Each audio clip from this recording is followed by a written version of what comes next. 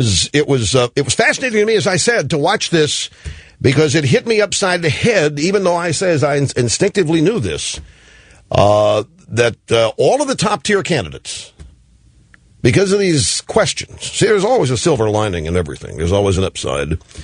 Some of you may not think of this as an upside or a silver lining, but the genuine moderate, as opposed to conservative, aspects of four of the top tier candidates were on full-fledged display.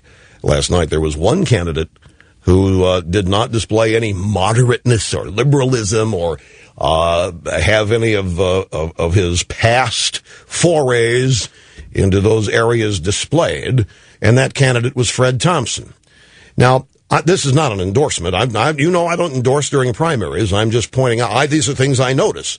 And I've told you during the course of this whole campaign year that one of the things that's bothering me, I'm a Reagan conservative, and I believe conservatism, it's in my soul and it's in my heart.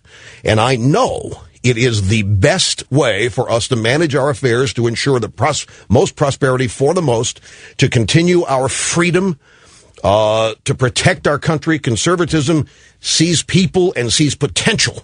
Liberalism looks at people and sees victims. Liberalism looks at people and sees incompetence, and we got to help them out and keep them forever dependent so we'll always have power. Conservatives don't want to use the government to empower themselves. They want to get government out of the way to empower other people. So, to me, it matters. And we've got a campaign now where most of the candidates are not genuine conservatives. They may be saying they are, but in their past, they have done some things that are not conservative in any way, shape, manner, or form. And I think a lot of those things are being overlooked, even by friends of mine in the conservative media, because the obsession's Hillary. Well, we got to have somebody who can beat Hillary. And we can't have the perfect candidate. And so we got to make a choice here based on who is best equipped to win and beat Hillary. Well, I understand that. And whoever the nominee is, I'm going to support them, so don't misunderstand here. But I don't like seeing conservatism being watered down as the way it's defined.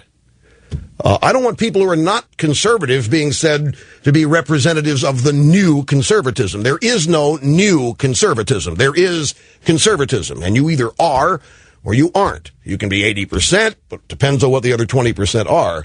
And I'm just telling you that last night, it was Huckabee and Rudy and Mitt Romney, because of these questions, were all faced with the reality, and everybody watching saw it, that they've got some governance in their pasts that is not conservative. And this is something that it just hit me. While everybody's talking about Fred Thompson, well, he's too lazy, he's too lackadaisical, he doesn't seem to have a whole lot of energy and so fine and dandy. I'm not going to argue with people and your perceptions about attitudes and so forth. I will say this: I don't think anybody would get into this mess running for the presidency, the media anal and all of these things. I mean, you can't imagine what these people go through. You wouldn't want to go through it. And I can't imagine somebody would put themselves through it if they really don't want it. And one of the arguments about Fred Thompson is, well, I can't see the fire in his belly. Well, he's got a different personality than the others. We'll just have to see how all this shakes out.